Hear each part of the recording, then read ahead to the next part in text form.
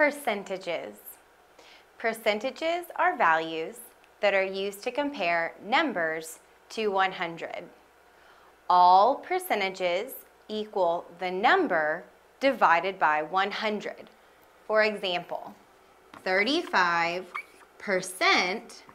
means 35 out of 100. So you could express it as 35 out of 100, which could then be simplified to 7/20. You could also write 35 out of 100 as a decimal 35/100. So percentages, again, are just that number out of 100. Let's take 85%.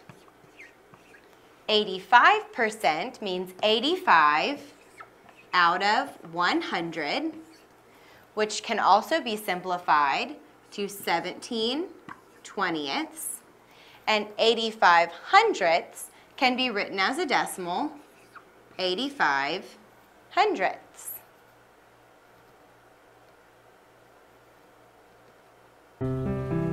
If you need a study guide, click the book at the bottom of the page. If you want more free test videos, subscribe to us on YouTube.